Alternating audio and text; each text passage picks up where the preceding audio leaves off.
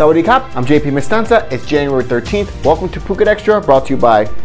We'd like to apologize for yesterday and issue a correction on our top story, as all entertainment venues, including pubs and karaoke bars in Phuket, are ordered to close at midnight every night, not temporarily shut down, and there is no alcohol ban in Phuket.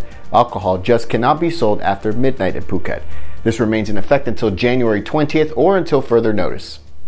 An incident in Phuket Town in which an emotionally unstable man was roaming in front of row houses on Saktidet Road with knives. Well, it did end safely after the man's friend managed to calm him down. It all took place at about 2:30 p.m. in a complex of single-level row houses on Soi 31 Saktidet Road, which reports say they saw a shirtless 29-year-old man roaming around with a Sparta blade in one hand and a kitchen knife in the other. Over 20 cops showed up, and the man was seen holding the kitchen knife to his own throat, eventually going inside one of the houses. A 40-year-old ex-coworker of the man showed up, who had police play the man's favorite music loudly outside, and he helped talk him down. The man was unable to get his medication and turned to drugs, and the incident was sparked when he was unable to get money from his family, according to reports. For more, visit thephuketnews.com. Marine police are being praised after they rescued 4 people after their boat capsized about 7 nautical miles off Phuket while on a fishing excursion yesterday. The 4 people set off from Nayang Beach shortly before noon yesterday, and then when they were about 7 nautical miles from the shore, their boat was hit by a strong wave and capsized. All 4 were wearing life jackets when they were rescued by Marine police. For more on this, visit thephuketnews.com. Phuket Extra, will be right back after this.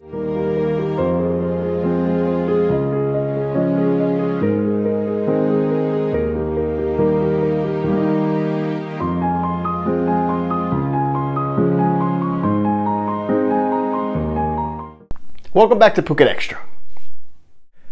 People arriving in Phuket placed under a mandatory 14-day quarantine here, they are allowed to roam the hotel where they are staying and are not confined to their room, according to the Phuket health chief. It's all part of the provincial order, which went into effect over the weekend for all domestic arrivals from 28 red zone provinces in Thailand to quarantine for 2 weeks in Phuket upon arrival, including arrivals from Bangkok, Chonburi, and Samut Sakhon provinces. The only exception are those who just finished their 14-day quarantine period in Bangkok after testing negative. Phuket residents who are returning home from a red zone area, they may serve their quarantine at home but must not leave the property for those 2 weeks.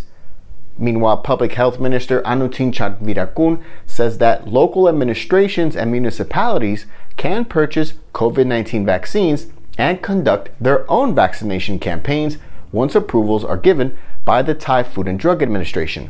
The government intends to provide 2 million free doses to frontline health workers next month and begin launching their mass free drive in May using the 60 million doses of the AstraZeneca Oxford University vaccine, with the hopes of immunizing at least half the population.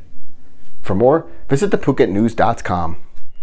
And Phuket hospitals and all over Thailand, they're facing a blood supply shortage, and now the Phuket Regional Blood Center is calling on all Thais and foreigners to donate. The schedule and locations on where to donate are now on your screen, with the full list on thephuketnews.com, link in the description.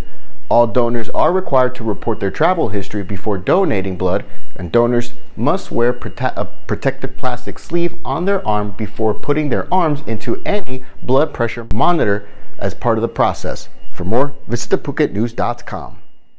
Thai officials confirmed 157 new COVID-19 infections over the last 24 hours, including a 9-month-old boy. The new total is now 10,991 cases for Thailand. 63% of total patients have recovered. The death toll remains unchanged at 67. Thank you for watching Phuket Extra today, brought to you by the lyrics below. We'll be back tomorrow. Until then, stay classy, Phuket.